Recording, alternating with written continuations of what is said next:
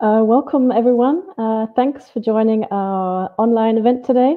I'm very happy to be here, and I'm very happy to be the host today of today's two discussions. We have two short panels with 3 speakers each. Our event today, called Creating a Union of Freedom and Equal Rights for All. My name, as you see, is Vanessa Cottrell, and this event is organized by the European Movement International in partnership with Metro AG. EMI and Metro AG have a long-standing collaboration through which we hope at least to bring together civil society, business, but also policymakers to discuss key European issues, the future of Europe, and topics such as democracy, climate, fundamental rights, and today we'll be talking about protecting citizens' rights and the rights of all citizens, including LGBTIQ people. So our event, as probably many of you know, coincides with also a lot of recent events celebrating LGBTIQ rights. This month we celebrate Pride Month. We have seen demonstrations, protests, but also celebrations over the past weeks, which is wonderful to see. At the same time, we also have some developments that may be more worrying, which some of you might also be aware of.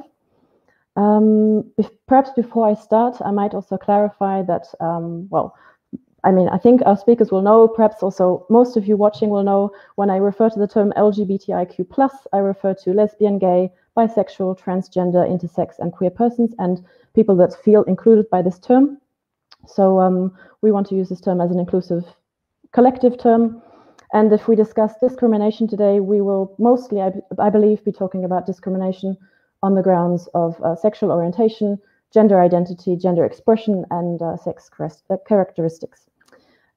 Before I introduce our first panel of 3 speakers, I would just like to encourage you all to send us your questions, your comments, your thoughts. We would love to hear from you during the event. We'll gather questions, or I will gather questions with my colleagues throughout the event, and we'll ask them to the speakers in the middle and probably also at the end.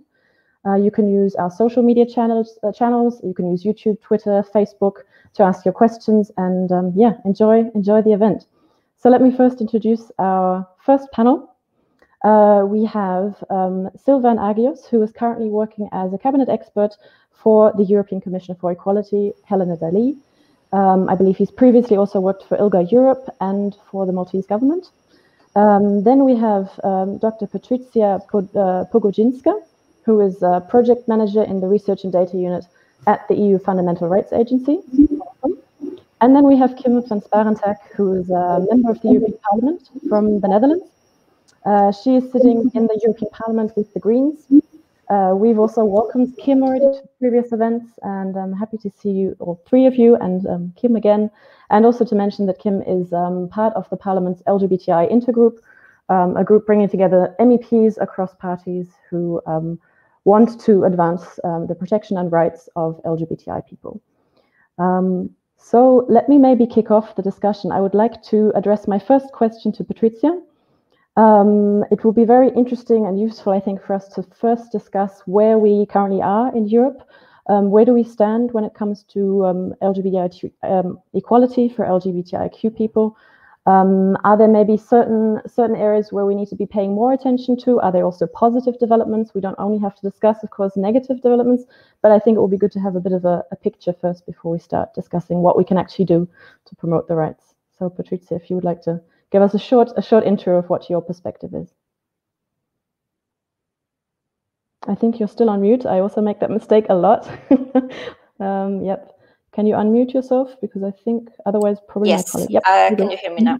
Yes, perfect. Thank you for inviting me, and of course, please stop me when I will be too long, because it's of course always difficult to close this complicated situation in a couple of words.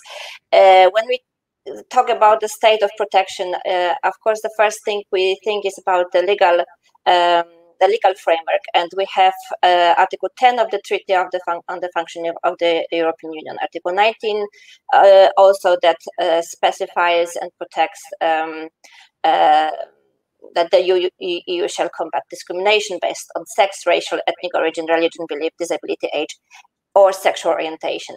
But despite these provisions, and already in the text of the article, we see there's some characteristics and missing, like gender identity is not expressly provided for. The EU legal framework on equality continues to be marked by gaps in the promotion of equal treatment. There are gaps in the secondary law, that is the racial, employment and gender equality directives do not protect all grounds in the same time, in the same manner, and to the same degree. We also see that in the legal framework, transgender, intersex people, there are limited way in which they can rely on the protection against discrimination if they refer to the ground of sex, which is not ideal. So the Employment Equality Directive is the one that protects against discrimination on grounds of sexual orientation, but only in the area of employment and occupation. And the data that FRA has collected show that outside of the field of employment, the discrimination has not decreased at all. This is based on our 2019 LGBTI survey. For reminder, we have it's a second survey the FRA has done. The first one was done in 2012, but it did not cover intersex people. And we had about 140,000 respondents, which make it the largest so far ever survey on hate crime and discrimination against LGBTI people. And the results show that only in some in certain areas and in some certain countries, but in other, no progress has been achieved in the last couple of years, and that fear, violence, discrimination, they are still a daily reality for many LGBTI people in the EU. We also see why we provide averages. Those averages mask important differences. We see important differences between countries. For example, in some, there are over 70% of respondents say that society is more tolerant, while in others, the same amount of people say it is less tolerant. Although the survey has not covered the issues relating to COVID pandemic, but our other research looked into that, and we have also seen that the situation of LGBTI persons has worsened, in particular as regard access to healthcare, domestic violence, and here in particular young people who would have to be locked in lockdowns in homophobic or transphobic domestic environment, and as regards freedom of movement. I may stop here, or I may continue depending on your or go into details of more concrete findings. Just a quick follow-up. So would you generally say there's a trend across Europe? Can you see certain countries, can you see differences in countries? Sort of, is there a bigger gap, or is Europe generally as a whole going towards a certain direction? Just to understand. No, there's really, we see that there are really a significant divergence among member states. There are those who have improved radically, and Malta is one, I think, the highlight example. And there are those who does much worse than they did in 2012. So that's regarding the trending. So situation betters or worsens. But if we look at the final numbers, as I said, we can go to 70% people who are very happy about developments and both legal developments and also social attitudes. And we have countries where 70 or even more percent fears to go out on the street. Not only, not even to mention hold hands, but just go to a restaurant or to a public event. Okay, thank you. I would like to move on to Silvan to bring in a perspective from the Commission. It's an interesting time also because we've got now our first Commissioner for Equality, and it's also last year, I believe, the Commission launched its first ever LGBTIQ equality strategy. That doesn't mean, I guess, that there's been nothing done before. It just means that we now have a more comprehensive framework. I'm sure Silvan will maybe be able to point out a few things that are new in this approach in comparison to previous years. And which priorities does this strategy cover? Maybe also touching upon the areas that Patrycja also mentioned already, if it, for example, includes freedom of movement, family? Which parts is the Commission focusing on LGBTI equality? Silvan, I think you can go. Yeah, perfect. Good afternoon, and thank you for having me. Indeed, the Commission did not start working on LGBTIQ equality only last year with the strategy. This was on the agenda before. What changed with the strategy is that for the previous 5 years, we had a list of actions which was limited, therefore, in scope. That was already much better than what we had before because we didn't have anything like it. So all action related to LGBTIQ equality was ad hoc until then, and therefore, things were moving at a particular rate, at least institutionally. There was already legislation related to, for example, equality in employment, and there is a proposal that has been proposed 13 years ago now around equality beyond the area of employment, which has not yet been adopted because it's still in council, being debated in council, but it was more ad hoc. That's what I'm saying. Now we have a strategy where we have elevated the area of LGBTIQ equality to the same level as other grounds, like, for example, gender equality or disability equality. That is very important for us. And one major change that you will see in the strategies that have been adopted last year is that they all interlink. We often speak about the union of equality, and we don't speak about particular grounds as though they're totally separate from each other. So gender equality has a component of LGBTIQ equality, like LGBTIQ equality has a component of race equality, and we keep going, right? Now, what are the specifics? So we're speaking about safety. We're speaking about equality, so not only legislation, but equality in practice through policies. We're also speaking about specifics related to the LGBTIQ community, like, for example, the freedom of movement, protection from hatred, protection also from the likes of conversion practices or intersex genital mutilations, which we can discuss later, but I'm just giving you a highlight, as well as the coordination and same level of strength both in our internal policy and external policy. So they have been harmonized, and that is crucial because like this, we can push for equality in a stronger way also externally. It's pointless having very strong external policy goals if the internal policy is not matching, because then, of course, your interlocutors, the first thing they will do is say, but why are you calling for this from us if you don't respect it internally, right? So it's very important that both move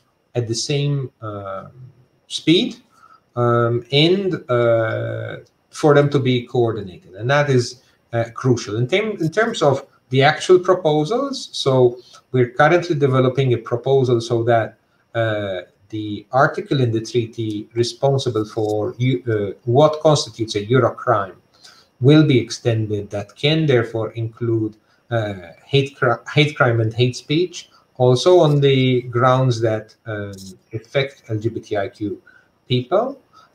We're also looking at freedom of movement, but also mutual recognition. You will remember the president saying last year, if you're a parent in one country, you're a parent in all countries. And by that, she therefore meant that the status should be transferable when you move from one country to the next in the EU, regardless of national law on the matter. So there are a number of initiatives like that of a legal nature. Then as a complementary set of measures, we have a number of policy measures to assisting member states develop their national LGBTIQ equality strategies, supporting various initiatives at the national level, and other measures like that. Thank you. I would like to know if, or to what extent, civil society also has played a role. Just as a sort of short follow-up question, has civil society played a big role in shaping this strategy? Is there a constant exchange with civil society? And also, do you take, I imagine, as we spoke already about the differences between some member states, there might also be countries, I imagine, going further than the Commission strategy. Do you see a sort of a slight difference, or are you generally sort of, do you take inspiration also from national strategies when it comes to adapting the European Commission's strategy on this? So a little side note on that one. Patrycja mentioned Malta as an example, as a country that stood out during the period between 2012 and the last survey. I am happy to say that I worked for the Maltese government during that period, and the major transformation that happened in Malta didn't happen only because the government wanted to do the right thing, but it's because Malta worked very closely with civil society.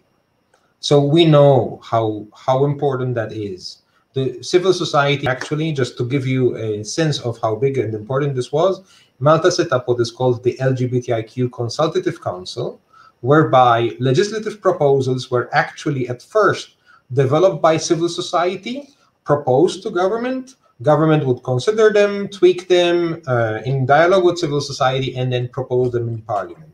So if you saw measures that you were wondering, how on earth did Malta do it this way? I tell you why, because we worked with civil society throughout the whole journey.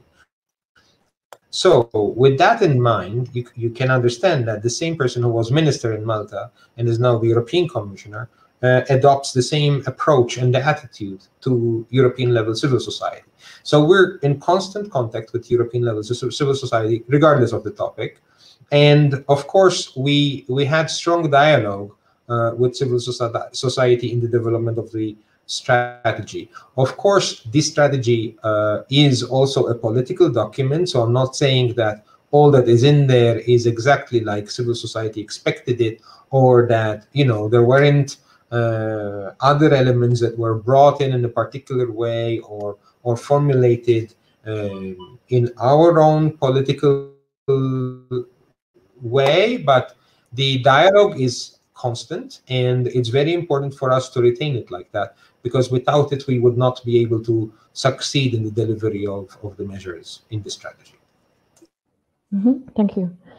Kim, I'll bring you in at this point. So you've been already a bit patient. So I would like to know from your perspective, and also from the European Parliament's perspective, how do you view the Commission's strategy? Do you think that the strategy is fit for dealing with the issues that we need to deal with right now? Are there certain priorities that maybe the Parliament has that haven't been brought up right now, like so far in this discussion, and that you might like to highlight? And also, if you want to refer, or if any of you would like to refer to any recent developments that we are, of course, all aware of, feel free to also bring them in. Kim, yeah. Yes, thank you so much. And also thank you for the invitation today. I think this discussion really comes at a very critical time for LGBTIQ rights. You know, as most people who are watching and us, we all know what is happening. We are experiencing a backlash in our rights in certain member states. And the most recent example of Orban, you know, pushing law after law through that heavily impacts the lives of LGBTIQ Hungarians, with the latest one being adopted last week that severely restricts children's rights and freedom of expression.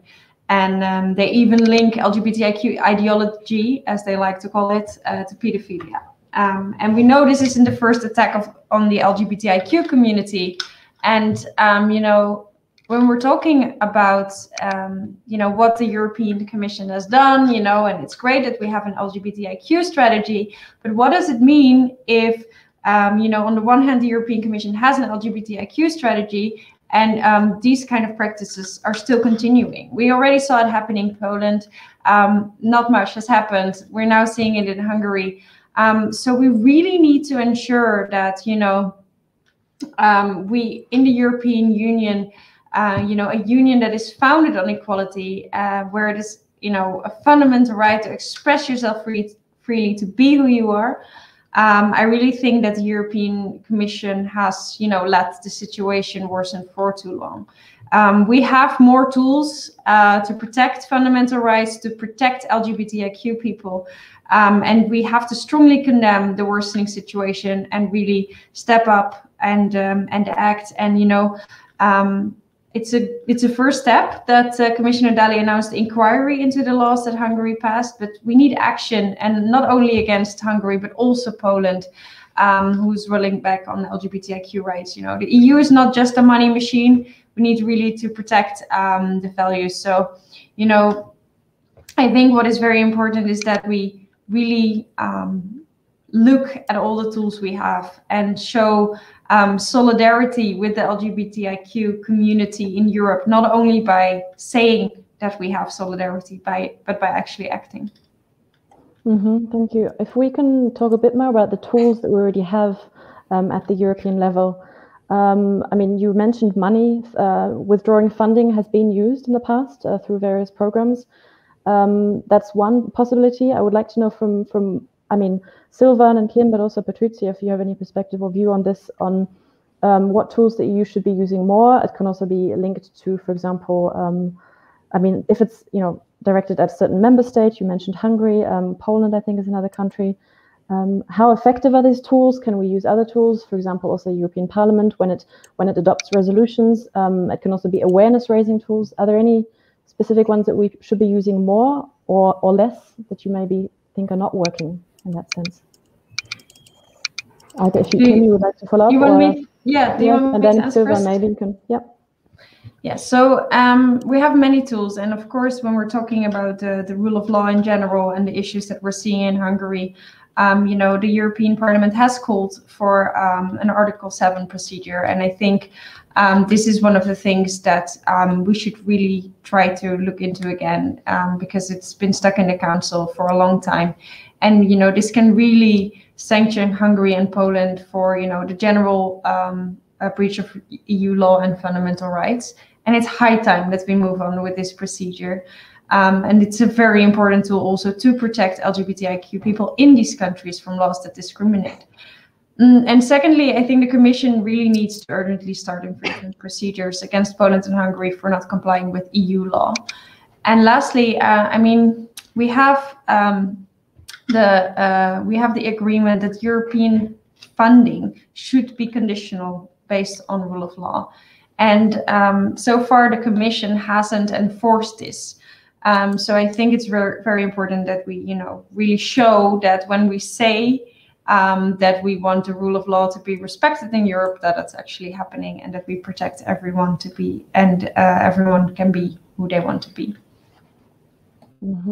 Thank you. I don't know, Silvan, if you would like to come on this point on the conditionality mechanism, generally on other tools that we can use. I can, but I'm afraid I'll have to be to make clear one thing. I think one thing that is often mistaken is that this expectation that the European Commission should react now immediately. Just to be clear on how we can function. Firstly, when there is a draft law, it's general practice that the Commission does not comment on such a draft. So we only start to scrutinize something if it is actually law in the country in question. So to apply that to what just happened recently in Hungary, for example, we only started doing any work related to that once it was adopted. Clearly, therefore, we could not have the response because the different services in the Commission had to look at it from their particular perspective. What the Commissioner did, however, is in that her request for the assessment, she made it time-bound and time-limited. And the period for the assessment is not particularly long, so that we will have in hand a document that will guide us on whether this actually breaches EU law or not. Now, what does breach EU law? That is also something that is not understood by everybody very quickly. EU law in the area is unfortunately not too well developed. We have treaty provisions, that's true, but in actual hard law, we have legislation regarding the area of employment, and then we have legislation, for example, related to freedom of movement and audiovisual services. but not with regard to access to goods and services and other things like that. So to be clear, work is ongoing with regard to Poland to assess a possible breach between what is called the LGBT ideology free zones and the EU treaties and the acquis. So far, we don't have clarity. I'm not saying there is no breach, but we don't have for sure proof in hand that shows this breach. And because of that, the actions that have been taken so far have been limited. Case in point, the funding, the withholding of funding to certain regions that could not guarantee that they were going to use the funding in a non-discriminatory manner, right? Now, in this case of Hungary, the situation is different because the law is different and also the scope is different. So the assessment with regard to Hungary will take, of course, a different pathway. Is there a direct breach of EU law? Is it indirect? What does it really mean? Can we act based on our own assessment, or do we need to have a case of discrimination, as may be the case with regard to Poland? So situations vary. One thing is for certain, that the institution, throughout its whole hierarchy, all the way to the very top, is not tolerant of discrimination, and we want to address it directly and as promptly as possible, without allowing further negative legislation to be adopted or negative policies either. Mm-hmm. Thanks. Thank you. We have a few more minutes. I see also that Patrycja would like to come in. Just to remind our audience that if they want to ask any questions, please send them to us and I'll forward them to our speakers. Patrycja, if you would like to come on this. Otherwise, I also have another question for you, but go ahead first on what you were going to say. So maybe I'll start with your question because maybe it's related, and then I will adjust my... My question was trying to sort of bring in more of a long-term and bigger picture in terms of also data, because I think we need good data also to be making good policies, right? Yes. My question was related to that. Do we have good data on all countries? And since we were talking about employment also, yes. in that area, for example. But, yes, so as I mentioned, we have employment directive, and despite that, we still see little progress has been achieved on the ground since the Commission published its previous report on the application of the directive in 2014, and we still have see prevalence of discrimination in employment. If regards LGBTI and our data, we see that LGBT who felt discriminated against when looking for work amount to 11%, so about the same share as in 2012 when it was 13%. And the same is true for the proportion of LGBTI who felt discriminated against at work, 21% in 2019 versus 19% in 2012. So we might even see it's a very slight difference to see whether it's increased, but at least it did not change and did not improve. And people who identify as trans are included in those figures. Also, our fundamental rights survey showed that in the 5-year prevalence of discrimination in employment, twice as high was for those who are identified as lesbian, gay, or bisexual or other. As regards the discrimination outside the employment, it's still about over 40% of LGBTI persons who feel discriminated. And even in this, as regards the experiences, hate speech, hate crime, of course, is widespread. Harassment, which is we have 2 in 5 persons who were harassed in the year before our survey. We have 1 in 5 trans that intersex were physically or sexually attacked, and there are laws. These are laws that are covered by general criminal and offense law. We still have 6 in 10 persons who avoid holding hands in public, and especially our data show a very worrying situation in school. 1 in 2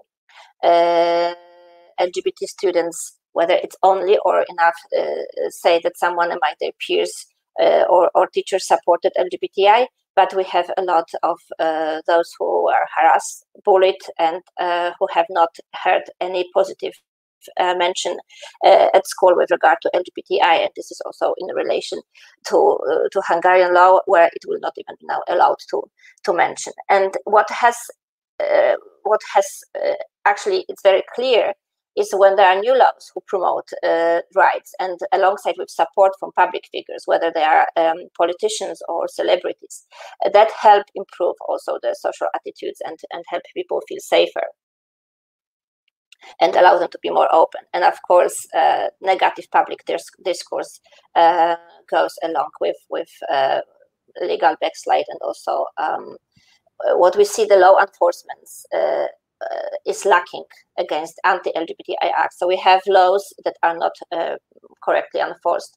We definitely see a need for training of enforcement officers, because also one of the major issues is that even if there are laws that protect people, LGBTI persons are afraid to report incidents, whether they are slight incidents or whether they are really serious physical attacks. And the reasons for that is usually lack of trust towards authorities, or even fear of further persecution by the police, for example. So this is something that has to be addressed. And of course, you mentioned data. That's a crucial thing in order to know, to have the exact and the really whole picture. This collection of data is crucial, and we know that very often certain incidents are not even classified and statistically do not appear as incidents that are biased on the ground of sexual orientation or gender identity. Mm-hmm. And the last point also where we see a gap, it's not that people are discriminated always on only one ground. And also with regard to LGBTI, that's also a mixture of different grounds. And also here we have a gap in the EU legislation. So far, according to a judgment of Court of Justice, EU law does not allow to take several grounds working at the same time and address intersectional discrimination. And this is something also that, if ever adopted, the new horizontal directive could address. Thanks. Thanks also for bringing up the point on intersectionality and the horizontal approach. I see also Kim is nodding. I think that would be crucial to have. I don't know, Kim, I was actually interested to also hear from you as sort of, well, you would be from all of us the one that would be campaigning most for these rights. You would be quite visible, and I think there's also, the more visible you are campaigning for LGBTIQ rights, the higher the risk is for attacks, I imagine. Do you see a way also for political campaigning, how to turn this sort of into a positive narrative, how you can focus on, I mean, apart from, of course, the celebrations that we were able to see in the past few weeks, long term, and how you can kind of create a more of a sense of empowerment and solidarity, at the same time, of course, focusing on worrying developments and raising awareness. Is it tricky for you, or do you see a way of dealing with this? Well, actually, how I see it is that, you know, as a member of the European Parliament, I represent everyone in Europe. And that means that I also represent the people in Poland and the people in Hungary. And, you know, being an LGBTIQ member of the LGBTIQ plus family myself, being a strong advocate for the rights of LGBTIQ plus people, I think is very important in that respect. You know, having a representative that you can look to, and knowing that they will, you know, step up for your rights, whilst, you know, on a lower level, on a national level, this doesn't happen. Actually, your rights are being jeopardized. I think is something very important, and I don't take this part of my role lightly. Then I think next to that, we have to continue, you know, showing solidarity with the community and the organizations in countries where the situation is being jeopardized, and where the rights, you know, are just taken away. And I think just continuing, to show this solidarity. And really we're always talking about the community, and I think that is what is so strong about the LGBTIQ plus community. We are a community and we stand together, and when in one country something goes wrong or bad, we're there for the others. And also the other way around, when somewhere equal marriage or another great law that is supportive to the community is adopted, then we celebrate together. So I think, being part of this community within the parliament, pushing that and, showing to the world that that they can't put us down is a very important role. Thanks. That was a good finish, or halftime finish, before I move on to my to our other three panelists.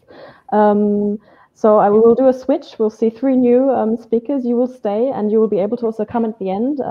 So if you have any questions or further comments that might pop up over the next half hour, also listening to our other speakers when we talk about what civil society and what business can do, don't hesitate to bring them up, and we'll bring them up at the end. So thank you already for your comments so far, and I'll see you in a bit. Thank you. So I will be joined by three new speakers that have been already listening in and that are ready to share their views and experiences. First up, we have Nikita Baranov, who is an executive assistant to the Chief Human Resources Officer and LGBT+ activist for Metro AG. We have Belinda Dier, who is Advocacy Officer at ILGA Europe. And last but not least, Annette Pampel, who is Senior Human Resource Consultant on Diversity Issues at Coca-Cola in Germany. Welcome to the three of you. Thanks for joining me, and I hope you've enjoyed the discussion so far. And we're going to be discussing maybe a slightly different perspective. We, as civil society and business, there are certain tools that we can use to address the issues and that we've just discussed with our other speakers. So I would first maybe like to hear from Belinda. Well, as we just were talking about, there's a lot of things happening at the moment, both positive but also very worrying developments. So it seems like a very busy time for civil society defending these rights. How do you see this? Are there certain, are you kind of, would you agree with what has been said so far, where we need to, direct our eyes and our attention to? The pandemic, I guess, has probably affected your work and your network's work. Maybe you'd like to sort of highlight a few priorities, and then I'll move on to Annette and Nikita. Yeah, sure, absolutely. Thanks for having me. So yeah, it was interesting hearing the previous panel, of course, because it's a very EU-focused work, and it's been really great to see the positive steps the EU's been taking to ensure equality for LGBTI people across the EU, and the renewed commitment that we've been seeing from the Parliament when they declared themselves an LGBTIQ freedom zone. From the Commission with the strategy has been really important, and also a really important signal to LGBTIQ people across Europe. However, obviously, as ILGA Europe, we're always in contact with our members on the ground, so we keep seeing the daily reality. And there's a lot that still needs to be done to make the EU and LGBTIQ freedom zone truly. And we need concrete action from the European level, but also, and this perhaps links a bit more with what Silvan was saying, it's really important to see it at every kind of strata of society, so and government, so the national level, the local and regional level, and of course this is where business comes to play in as well. So every year, actually, ILGA Europe, we publish an annual review of the situation for LGBTIQ people in the countries that we work with. So that's across Europe and Central Asia. And it's not just in terms of the situation in the EU, it's not just the countries which always get the negative press, such as Hungary and Poland, but also many other EU countries where there needs to be a lot more work. Many are regressing on LGBTI rights, and unfortunately even more are stalling. So we've been seeing over the past few years this kind of trend of governments across the EU kind of almost complacency, so not really acting and not necessarily stepping up and being loud in favor of LGBTI rights, even though they are supportive. But of course, in the worst case scenarios, and not just in Hungary and Poland, we're seeing outright attacks, rollbacks on rights, and smear campaigns. And I'll just give some examples of gaps in legislation at the moment. Actually, only Malta, Portugal, Germany, and some regions in Spain have banned non-medically necessary surgeries on intersex children. The Czech Republic, Finland, Latvia, Romania, and Slovakia still require trans people to be sterilized before having access to legal gender recognition, while Hungary actually abolished the procedure completely last year. There's still judgments that are not being implemented. For example, the Court of Justice EU judgment of 2018 in the Komen case, which established that same-sex spouses are fully recognized as spouses under the EU Freedom of Movement Directive, has still not been enacted by the Romanian state. And the partner of Adrian Komen still hasn't been granted a residence permit in Romania, which leaves same-sex couples in similar situations in limbo. There are also quite a lot of member states which still don't have legislation to protect LGBTI people against discrimination outside of the labour market. And as Patrycja mentioned also in the previous panel, that really shows, because there's discrimination that really hasn't improved outside the labour market. And as Kim mentioned, we're seeing this backlash across the continent. So yes, now is the time that we need our allies to speak up and act strongly. Governments need to lead by example. And for example, when it comes to legal gender recognition, we're seeing a big wave of transphobia across Europe.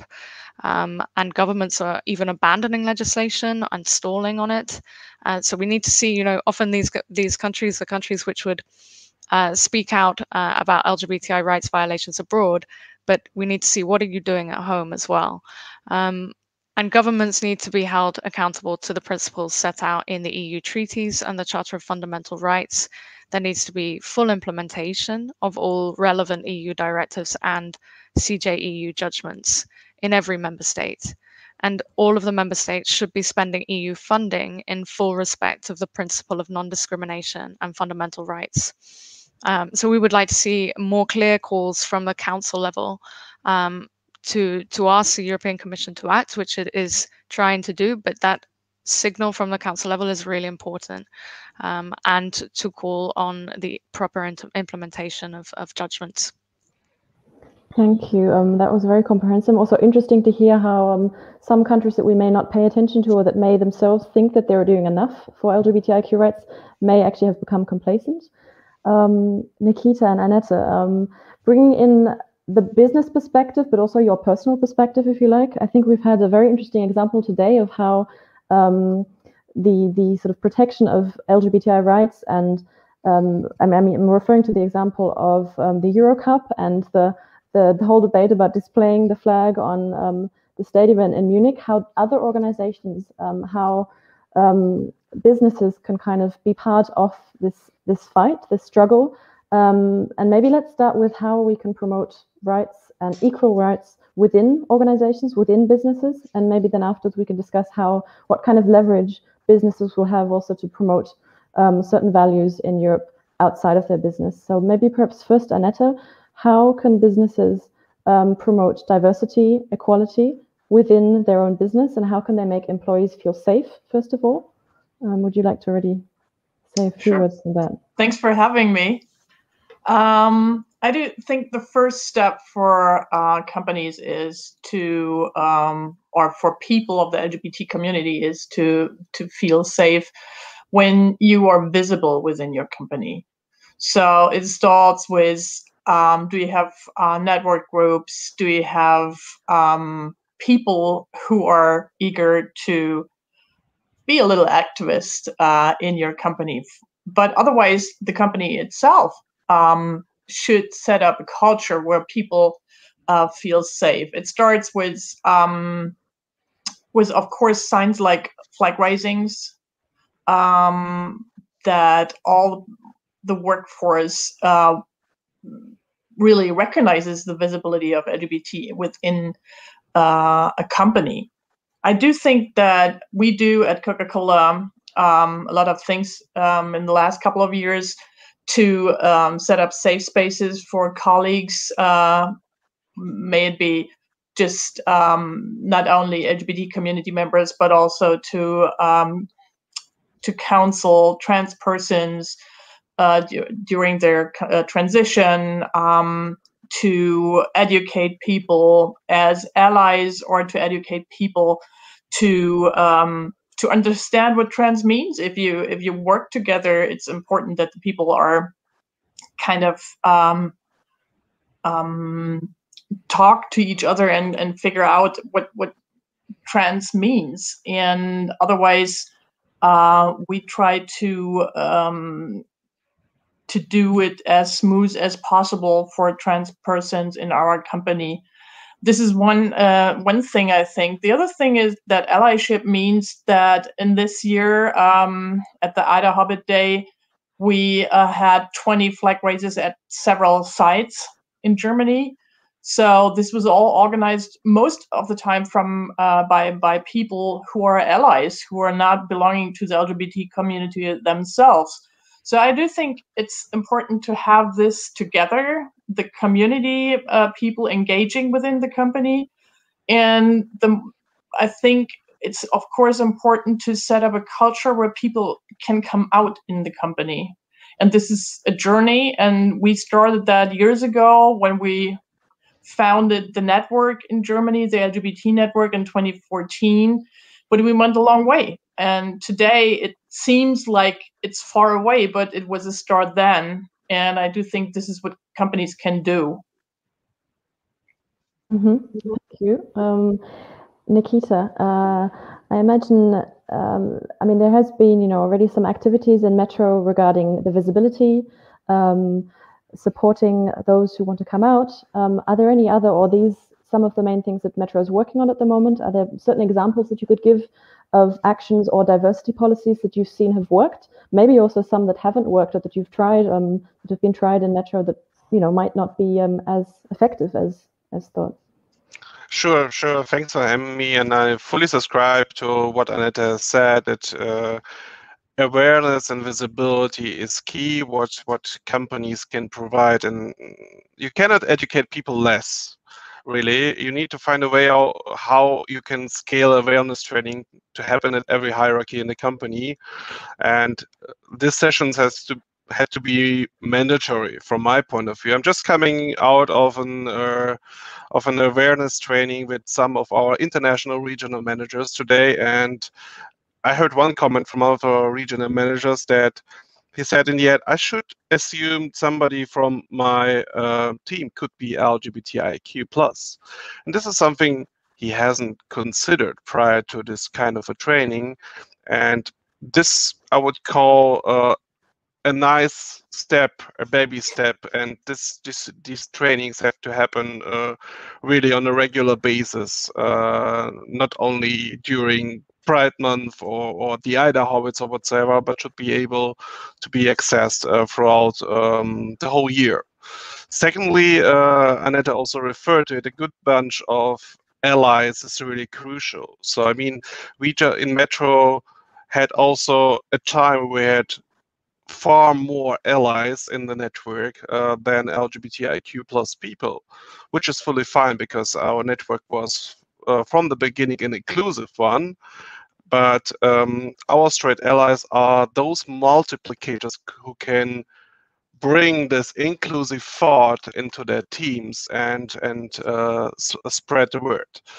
And what we have done also in the recent years that we secured it right from the beginning. Our potential candidates who work for Metro get in touch with us as an employer and see that there are networks. There is an LGBT+ network. And we also manage it that we are part of all the onboardings happening in our company, that right from the beginning, the employees see there's a network where I can really engage with, and there's a push for progress, and Metro Pride is part of it. And I think these are little tweaks which helps in the end to create this open workplace. You asked me also what policy was not working or kind of thing.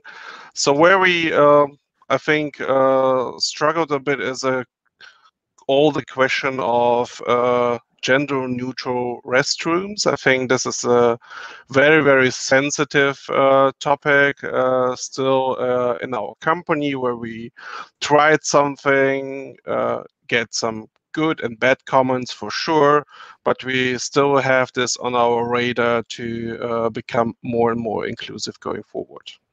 Mm-hmm. And do you find it this question is directed to both you, Nikita, and Annette. Do you find it difficult to sort of encourage dialogues within the organization? Because, as you say, it's sometimes a sensitive topic. You're not sure if people want to talk about it. On the one hand, awareness is good, but then you have people working in the organization not really fully aware of some of these issues. So do you manage to create more of a dialogue, or have you been able to do so over the past years? Would you like to create more of a dialogue, and do you see any kind of, where do you see sort of the next steps going to even further enhance the kind of exchange and strengthen the dialogue? So if I may add to this, I would say that every of this change can only happen in a dialogue way. So we have to enhance the dialogue, and we have to see how we can scale this dialogue up also beyond our borders in Germany, but also get in touch with all the international parts of Metro, where we still are, and happily have installed an international DNY Champ community in all our 34 countries, where people are locally responsible for all the diversity topics and driving some particular projects with us globally, and are the go-to persons for any of employees or managers who have questions in this regard. And I think this community building within the company is a crucial thing going forward. Mm-hmm. Thanks, Nikita. Annette, I don't know if you wanted to add anything from your perspective to that. Yeah. I think what we should take into consideration is we also work globally, or at the moment on a European way. And as you know, we are now Europe Pacific, so we add some countries from the Pacific side. But anyway, if you start to get connected between the countries, you figure that you have very different conditions in the countries.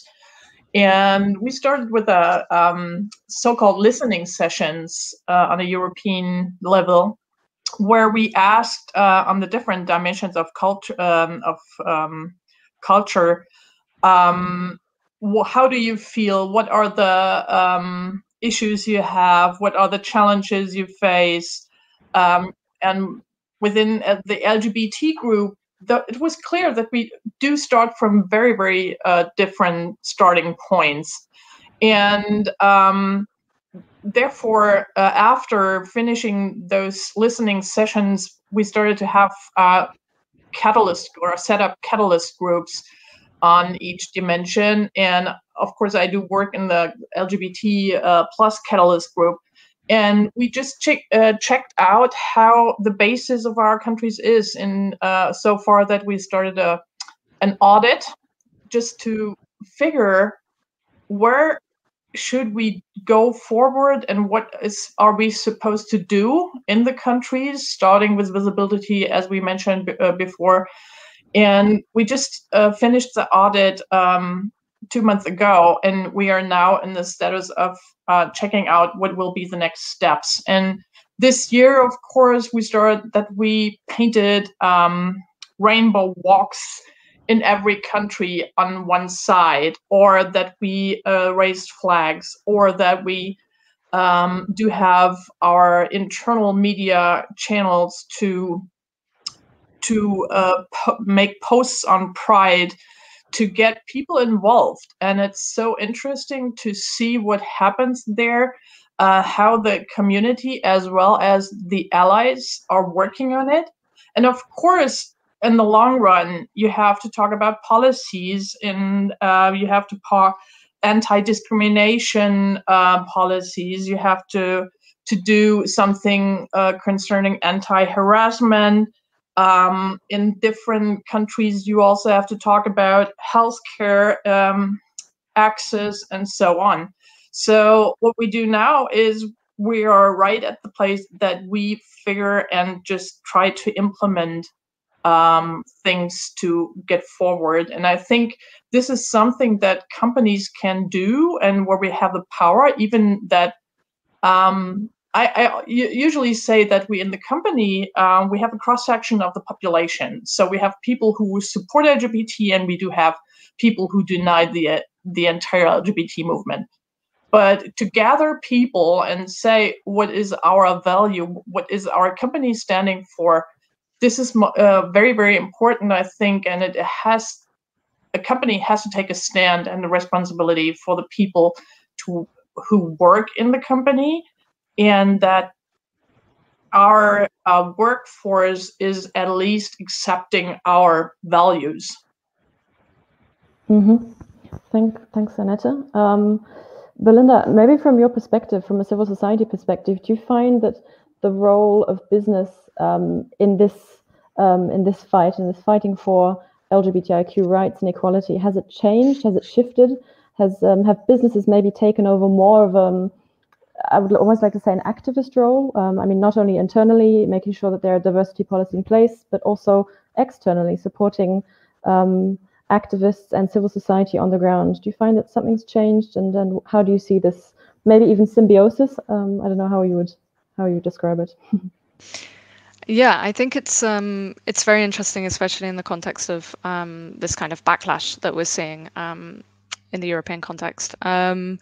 Yeah, we've been seeing more engagement from businesses. Businesses are reaching out more often to ILGA Europe, but also our member organizations to see how they can support. And of course, as has been mentioned, business has a lot of very important roles, especially for their own employees. But also they can help activists in the country.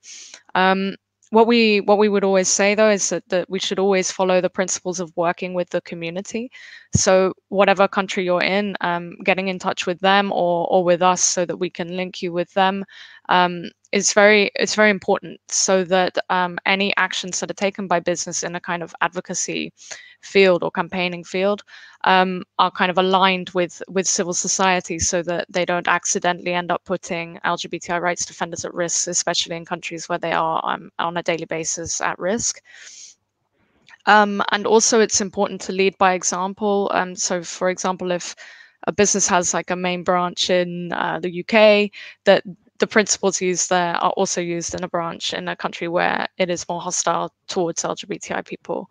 And speaking out loud and clear against discrimination, hate speech, and so on is really important, and we're seeing that more often.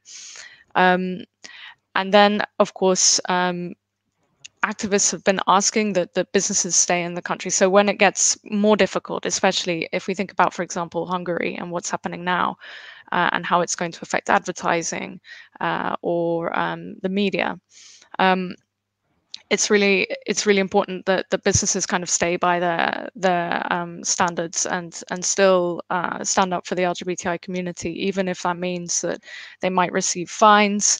It's actually also quite useful to litigate against those fines, so take them on and then litigate them, just to kind of keep that support for the LGBTI community, and also to show how this kind of legislation actually goes against international human rights law. So yeah, and I would say another aspect that's interesting, kind of links to COVID-19, because I forgot to mention that earlier. COVID-19 has, of course, impacted LGBTI people very, very hard, especially the most vulnerable. And the Commission also identified that the members of the LGBTI community who have the most difficulty in accessing employment without discrimination are trans and intersex people, but also broader LGBTI community as well experiences still discrimination in accessing employment. So it's very interesting for businesses to look at, that equality for the people who are employed, but it would also be interesting to see how businesses can also help with those EU kind of commitments to looking at, the best practices for trans and intersex people and other LGBTI people to access the labor market. Best exchange about how to ensure that higher participation. Perhaps look at the number of LGBTI people in, collect data on LGBTI people in the organization, and then see where the gaps are. Because it's not that people aren't applying in the sense of they don't want to, but it's because LGBTI people experience discrimination throughout their lives, in education, in, of course, employment, housing, and the healthcare sector, which means that they often can't reach the situation where they might apply for that job. So there's quite a bit of work to do at looking at that and kind of tackling that inaccessibility to the labor market that LGBTI people experience. Mm-hmm.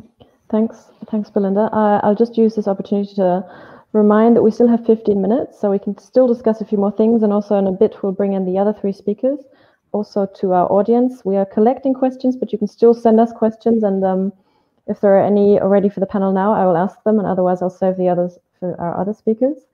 Good thing also, Belinda, that you mentioned data again. I think it's clear that this is really an important sort of a tool also to know where we have to sort of direct our policies and how to develop policies, whether at EU level or within businesses. There's one point that came up in our previous panel when it was about inclusiveness of the LGBTIQ community and taking into account intersecting discriminations and identities and forms of discrimination. Is this something that you're aware of? Now I'm directing that question at Nikita and Annette within your organizations, that there are, issues or the way you have to deal also with people within the community that might have, might be queer migrants or there's all sorts of different forms, I guess, of discrimination and identities. Are you able to address these, or is this also another challenge that you are dealing with currently? I don't know, I think, Nikita, go ahead. So we are looking also more and more closer to intersectionality, because you come to this party not only with one dimension, I would say, and we are trying to find and to address also some of the patterns we see, and try to also always in the trainings to get this out, that there's always a combination of different dimensions, which is also causing some microaggressions, some discrimination points, and we see this also often with women who are people of color. For instance, we see that a lot with migrants who are part of the LGBTIQ community. So those patterns are quite obvious, and we need to find paths and ways how we address it. Thank you, Nikita. I don't know, Annette, if you want to add something to that. Well, I do think it's necessary to have an I&D strategy within your company, and to be aware of intersectionality, of course. And you can't just focus on one pillar of the dimension and say, oh, we just do LGBT plus. And of course, in a traditionally male-dominant branch like beverage industry, the second one is gender, which is usually, as you know, not gender at all. It's always becoming women into the company. So this won't work. So our strategy just covers all dimensions, and we try to even though there might be, and there definitely are, a lot of biases, we try to gather this into our educational programs, into unconscious bias workshops and cultural awareness workshops, not to be just focused on one dimension. This won't work. It's so important, because there might be people who inherit all of these dimensions, or just 3 or 4 of this. And some people are not aware of it. So you have to educate, especially leadership, to be aware of their own biases and on what we focus on. So this is, for me, the most important thing, to really focus on all dimensions and be aware of intersectionality. Thank you. Before I bring in other speakers and to ask a few more questions, also an audience question, I was also wondering, from a citizen's perspective, I think citizens are also aware of the risks of businesses supporting certain causes. We know of greenwashing, and there's also pinkwashing. How do you see this challenge, and how can we be sure of a business commitment that is sustainable and long-term and honest? I mean, okay, from your perspective, I guess it makes sense, you know, your policies are honest, but how do you see the risk of diversity policies that can be considered as pinkwashing, used, for example, for a certain image, but don't really last and then are not there to have an impact? This question is also directed to all 3 of you. I know, Belinda, you might have views on this, but maybe first Nikita or Annette, if you would like to. Do you see this challenge, if it's something? Yes, I see this challenge, but I think this challenge comes along with how you set up the topic of the LGBTIQ plus inclusion in your company. And what we have recently done is we have built an international team out of the DNY champs and wrap our minds about an international LGBTIQ plus strategy, which is not coming only in Pride Month or the IDA Hobbits, but pointing out like 12 or 13 occasions during the year where you can really set impulses and create more inclusive and communicate inclusively about it, which is, well, bringing a lot of discussions on the one hand, but on the other hand, guides our people how they can really sustainably approach this topic within the different metro entities. And you see it also in our strategy over the last years. We have always been there with LGBTIQ inclusion throughout the year, and even try to put some of our actions out of the usual Pride months seasons to really not being really holding accountable for doing pinkwashing in the end. Thanks. Thanks, Nikita. Annette, I don't know, I mean, that was pretty clear. It was a good answer. And I think, indeed, if we see long-term commitment, it is visible and we can tell it apart. But I don't know if you had any other thoughts on this, the kind of challenge. Yes, sometimes I do struggle with this reproach or accusation of pinkwashing, because it's easily said and you can mention it, but you have to know, and this is exactly what Nikita said, what does the company do in reality? And we started grassroots by initiating the Rainbow Network. So this is when it started, and it was just a group of people and nobody told us what to do. It was within the company starting.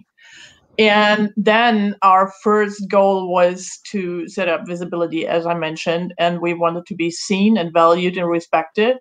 And we fought hard to be recognized and to be seen. And of course, this had an impact on our culture, on our strategy. And now, years later, inclusion and diversity is not even a name. We just, of course, when you start a network, the first thing people want is, oh, we want to be part of the parade. And we stopped this idea right at the beginning, because we thought we should start within our company first before we go out and before we present our company somewhere as LGBT friendly, before we haven't reached our workforce. So I do think this is a thing that you should look at first. And otherwise, I think that companies who just go through a learning process, we should allow them to go out then and to do and to show their activities concerning, especially today, concerning LGBT community. We have been worked together with community organizations for a long time, and this was always happening. Nevertheless, we got the accusation of pinkwashing once in a while. I don't think that I want to justify this, because I think I know what we've done, and I know how many people are engaged in LGBT activities and rights within our company, and we're getting closer. We're really growing together. All the countries have members from every country within Europe belonging to the CCEP, just working hard on this. And there might be people who haven't been out a couple of years ago, and they are now working on this because they just experience that we are on a journey. And this makes me really happy, because when I look back at the beginning of our network, there was nothing else. We had been the first network in Europe in 2014. And now there is such a bunch of people who are engaged and who are active that it really is making me so happy. And I do think if somebody comes and says, oh, that's pinkwashing, I can say, oh, you might see that this way, but it's totally different. And if you're not interested in looking at it, it's your fault, not mine. Good answer. I like that. So I'm going to ask our other three speakers to join us. So it will be a big table or a virtual table. I think my colleague will kind of automatically add them, and they will reappear magically. So I also have one question, but I see she's not yet on the screen for Patrycja. So I will hold off with that one. First of all, oh, there she is. I'll ask that question in a sec. We have one question from the audience for Patrycja. Before I ask that, I just wanted to know if, so Silvan, Patrycja, or Kim, if you have any comments on what is being said just now, if you see any sort of untapped potentials maybe for cooperation between business, civil society, policymakers. If yes, feel free to come in now. I don't know if Silvan was at a hand or was. Yep. Do you want to go first? Yeah, absolutely. But before, I wanted to quickly react to some of the things that were said, very quickly. Yep, sure. Firstly, you, Vanessa, asked the question about countries and whether they are doing enough. And that's a loaded question, actually, because what is enough and how much is enough? I think enough is when a country cannot do more and then it stops because it cannot. When there is some sort of balancing of issues and kind of LGBTIQ equality is not fully considered. For me, a country can only claim that it is LGBTIQ equal the moment that, to use the LGBTI Europe index, a country scores 100 on it. So not a single EU country can celebrate that yet, although, of course, there are different countries in different positions on that scale. But not a single country can celebrate that. So not a single country has done enough, and I think that's the way. That's the starting point, actually. Otherwise, it's a self-congratulatory exercise, which I think is not too good. Then I also have a comment regarding what constitutes as a sensitive topic in a company. I think discrimination should be the sensitive topic and not LGBTIQ realities that are part of nature, have been there, will continue to be there. We exist as people. This is the way we are. So again, that I have a comment about, because it does have an impact on how things are presented. Do we, as companies, function in a particular way in certain markets, and then in others we take a step back because that market is sensitive to these issues, and so we don't want to rock the boat. I know, of course, companies are not activists, but still there's a question to be had there, and that relates to companies like it relates to the European Commission. Equality is not about appearing to looking good, it's about actually doing the right thing, and that is a very different approach. So In terms then of companies and their role in the equality sector, absolutely. Not only companies, but also local government, local institutions, any small organization that may have been skipped because they're not big enough for conversations like the one we're having. Honestly, they too have a lot to contribute, because equality can only come about in society the moment that it is embodied. It's the way we function all the time. This shouldn't be the exception. This should be the rule. And so, ideally, all companies join our own diversity charters. For example, we have 26 diversity charters in the EU. It's only one member state that does not have it yet. So that's a process that we really encourage companies to be part of. And yes, companies and LGBTIQ equality, like all equality, really. We're discussing LGBTIQ today, but we could have been discussing racial equality or gender equality, and I would have the same message to companies. Absolutely, be part of the process, and also pose sometimes the difficult questions, because it's only then that we achieve what we need to achieve. Good points. Thank you for raising those. Unless there are any comments, immediate comments, I could already squeeze in the question that we have from the audience. This one to Patrycja. If anyone else wants to comment, that's also perfectly fine. The question is on the data again. How do we make data from different countries comparable, as there may not be a lot of people in some countries who are able to speak freely? So in terms of collecting data, do we actually have accurate data, and how do we get this data if indeed people are not able to speak out? Yes, well, this was rather a question to our statisticians, that to me as a lawyer.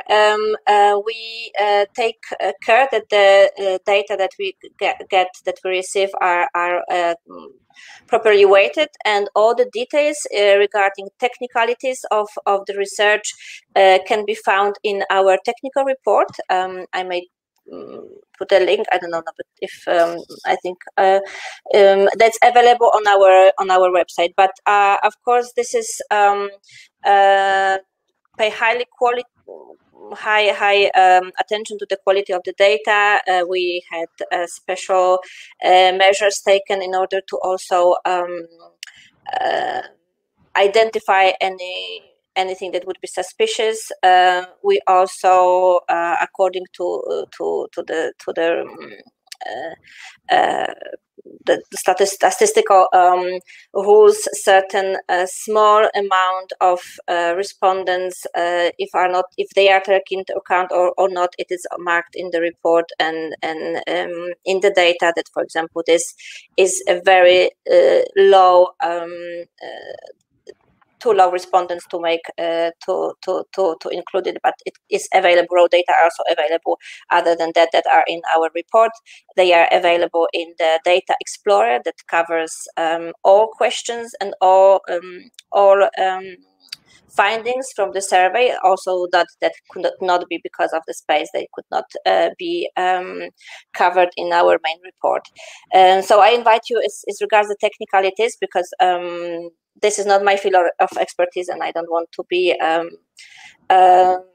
too superficial in that. This is prepared by the statisticians, and it's available on with all the relevant questions as regarding how the data are weighted and how we deal with that. Thanks. It's a good point also for anyone listening or watching to also check out the documents and the reports that were mentioned during the discussion, also from ILGA. I think it's a very interesting tool to see also the work of the Commission, the Parliament, and businesses. Don't know if any of the other speakers would like to come in on any of the points, if there's something that you would like to get rid of that you haven't been able to say in terms of civil society, business roles, responsibilities, or any other points. Yeah, Kim and Nikita. Yeah, do you want to go first, Kim?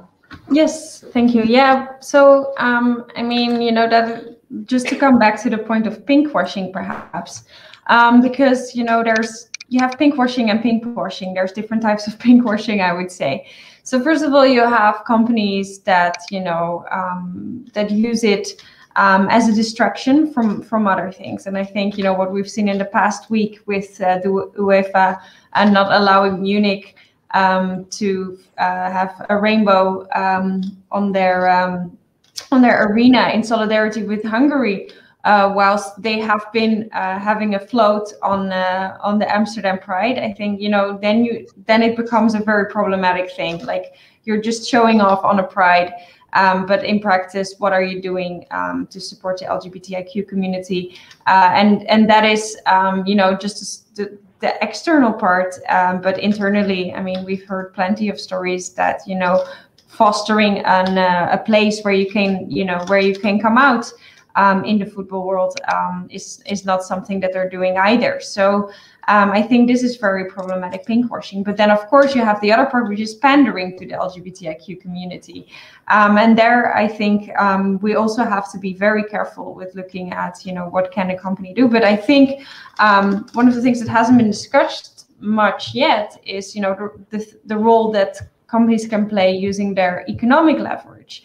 You know, a big corporation, when they say they don't want to collaborate with the government anymore because of, or don't want to be in a certain region anymore because it has been declared an LGBTQI freedom zone, for example, you know, that is a kind of power that a big corporation can really use. And I think it would be very interesting to see if these kind of things will happen, especially since we're seeing, you know, some backlashes. I kept unmuting myself. Yep, Nikita, if you'd like to. Yeah, and I can. We still have a few minutes. Briefly, I can really build on what Kim is saying, and I think it's a provocative statement, but I'm fully convinced that only institutions and civil society and business can turn the world we are living in. Because, unfortunately, I see more and more politicians who are not putting LGBTIQ topics in focus when talking to other leaders in the world, who still oppresses the community. And also, Angela Merkel is not talking anymore to Mr. Putin about LGBTIQ plus rights in Russia. They're talking about economy, about Nord Stream pipeline or similar. So it's solely the power of the private sector which can take politics in charge of changing the world for a better place. And it's truly what I believe in. We saw it back in 2014 in Davos on the World Economic Forum, and we'll only see an impact if we finally try to create mutual forces with companies, institutions, civil society to really showcase the tremendous amount of people behind those movements who press for progress, and then will definitely have an impact on these issues. I have kept you all longer than expected, and I'm really grateful also for all these good comments. It's been a very honest discussion, I thought. I don't know if there are any final comments. This will be the very, very last opportunity. Yes, and I'm happy to give them. Yep, Patrycja. I will maybe add quickly that it has been already mentioned that also the LGBTI rights is some kind of also measure of general condition of rule of law in a country. And of course, we see that in those countries that the problems and that where LGBTI people suffer mostly, strangely, we also have issues with judiciary, we have issues with freedom of speech, we have problems with free media. So that's why government, but of course, that regards also civil society and business, everyone should pay attention, and there should be a zero tolerance policy. Awareness raising, of course, is crucial, and education that you cannot close your eyes on the any even slight signs of discrimination towards a vulnerable group.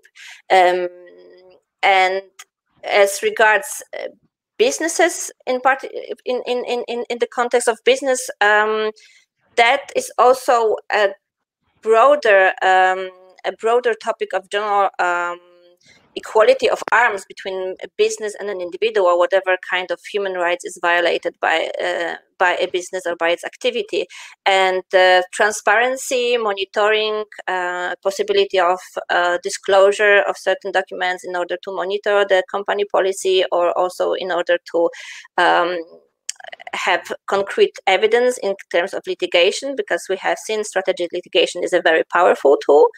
But information and also information provision to consumers is also one of the possible and powerful tool, because the consumers can have a great impact on the company policy if there's a somehow broad information about certain discriminatory practices by a company. There has been examples that the reaction from consumers is very often strong, and that is also something that can incite company to change the practice. So we touched upon a lot of points, and maybe to just use the words from Silvan just now, we're not there yet. All of the countries can still do their part, and I think business and civil society play a role. Institutions, policymakers rely on civil society and business. I think that's been clear, and it's really been good to have this discussion. I hope this is the first of many more discussions involving civil society, the institutions, and business. It would be our pleasure to see you again for these discussions and to continue the debate. At this stage, maybe let me also thank the audience for listening in, for the questions. If you are interested in the content in the reports that have been mentioned, you can find them on the respective websites of the organizations. Also, if you go on the event page of the European Movement International for this, you will find, of course, still the names of the speakers. Thank you all for joining. I wish you all a very nice afternoon and evening, and see you soon. Bye.